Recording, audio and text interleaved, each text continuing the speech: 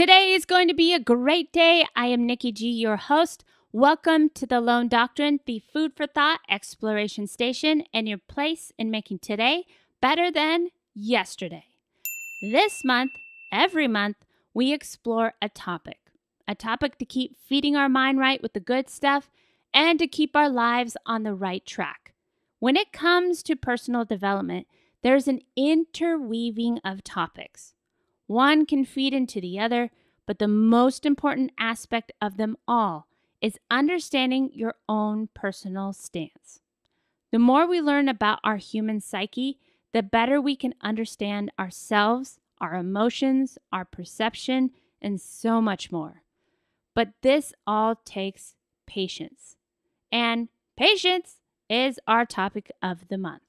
We talked in the past couple episodes about what patience is, what benefits we can get from practicing patience, but what happens when you find yourself running out of patience?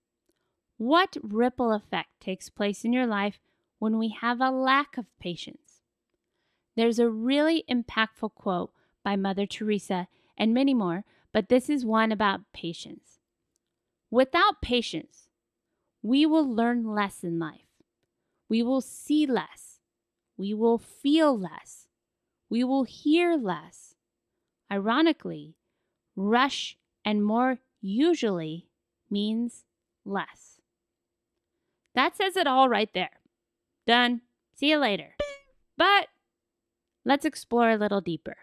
Let's explore why patience pays by accessiblepsychology.com. When we lose patience, we invariably suffer with the difficult and uncomfortable emotions of frustration. Indeed, with so many negative emotions associated with the lack of patience, it's surprising we don't prioritize overcoming impatience more. In reality, though, I think the impatience evident in those who are actively working to overcome it is a testimony to how challenging cultivating more patience can be. I also believe that all too often we resign ourselves to having to be a slave to our emotions, but fear not, this needn't be the case. Frustration.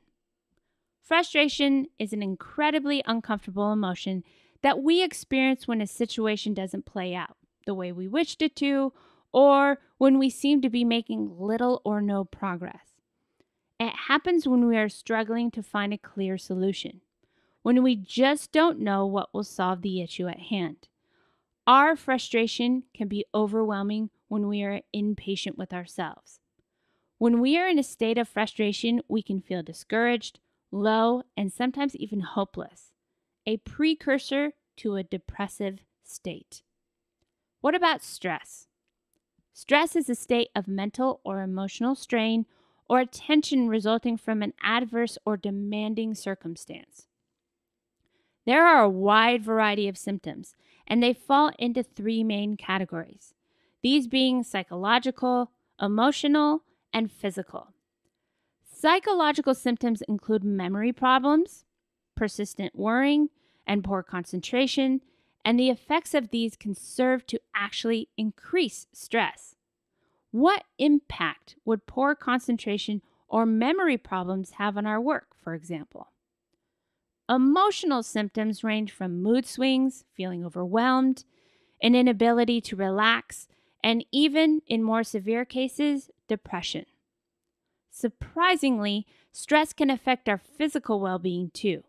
When we lose patience, we undergo stress, especially if there are time restraints on when something needs to be done or when we need to arrive at an important meeting, something along those lines. So many things within our lives can cause stress. Needless to say, to be impacted by stress regularly has a major emotional impact and can leave us mentally drained, causing our daily functioning to suffer. What about anger, conflict, and hurt?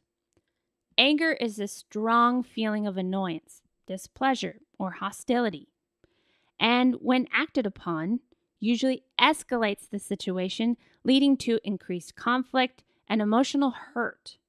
Anger, if uncontrolled, has the power to destroy relationships and leave those harboring it bitter and miserable.